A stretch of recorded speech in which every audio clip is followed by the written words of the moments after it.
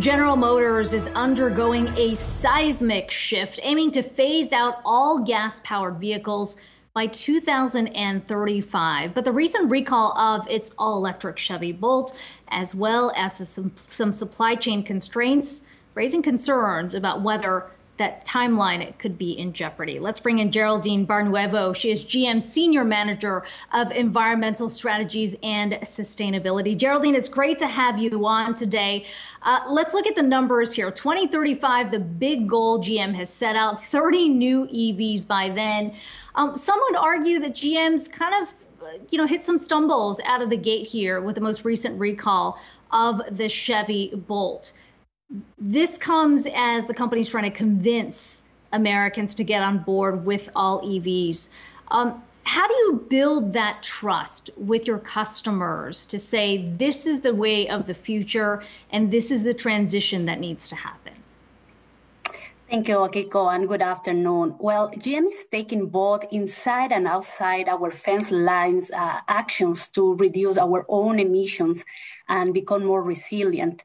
We started our upfront commitment to fight climate change in 2017 when we announced our vision for a zero crashes, zero emissions, and zero congestion world. And this year, we are advancing our zero emissions visions with a plan to become carbon neutral in our global products and operations by 2040. That plan is aligned with our science-based targets and this ambition to limit global reduction by 1.5 degrees. As you mentioned, we have this goal of putting 30 EVs in the road by 2025. And many of those EVs use our new proprietary technology, the Ultium platform, that will help us to really transform the future of mobility. It's important to mention that the problem that we have with the Volt EV is a manufacturing problem with the battery. The battery we're working with our supplier, LG Chem, with whom we have partnered in our joint venture to build the Ultium battery. But ultimately, the important thing to be aware is that our new vehicles are going to be using this Ultium battery, which is different to the one being currently used in our Volt EV products. So the message here from GM being that the problems you're having with the Bolt aren't necessarily indicative of the other EVs that are about to roll out. That is correct. Let's talk about some of those partnerships that you just mentioned. The partnership with LG Chem, you've got a few battery plants in the works here.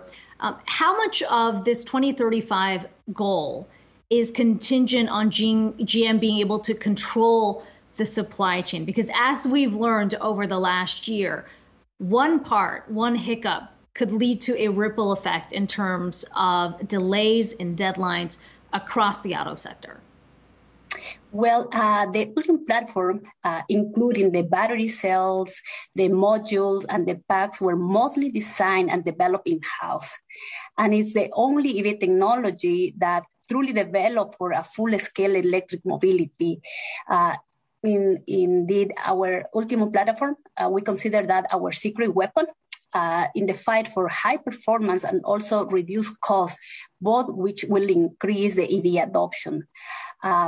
The other differentiator about the Ultium platform is that it's very versatile and flexible. So it will help us to quickly ramp up EV production and achieve economies of scale. As you mentioned, and I mentioned before, we will build our batteries at the Ultium LLC facilities in the U.S., which will give us control over that manufacturing. We will bring our manufacturing expertise as GM with all the quality to manufacture those batteries. And we will mass produce Ultium battery cells for the electric vehicles in the US and create thousands of new jobs. So we have announced to our second generation Ultium chemistry battery, which will deliver twice the energy with 60% less cost than today's chemistry. The vehicle itself, of course, is just one piece to a larger infrastructure that needs to build out in order for this low carbon transition to take effect. Can you talk a bit more about the conversations GM's having with the companies that are building out the charging stations, with the cities that need to ensure that this is all in place so GM can go to the customers and say, look, you don't have to go searching for a charging station. They are available in some areas that just don't have one right now, or they will be available. Yeah, charging infrastructure plays a major role in the mass market adoption of EVs. And for that reason, we're working very close with companies like EVgo. We will expand. We have an agreement to expand EV charging in the US by 2,700 fast charges in cities and suburbs by the end of 2025. And I'm happy to inform that we are on our way to achieve that goal. We will have around 500 fast charging stalls live by the end of 2025. So we also introduced the Ultimate Charge 360, which is a holistic charging approach that integrates charging networks, GM, vehicle mobile apps, and other products to simplify the overall charging experience. And we have signed agreements with 7 major EV charging providers to leverage their charging data within the GM vehicle mobile app. What that is going to mean is that the customer will have access to 60,000 charging blocks throughout the US and Canada. Geraldine Barnuevo, GM Senior Manager of Environmental Strategies and Sustainability. It's good to have you on the show today. I appreciate the time.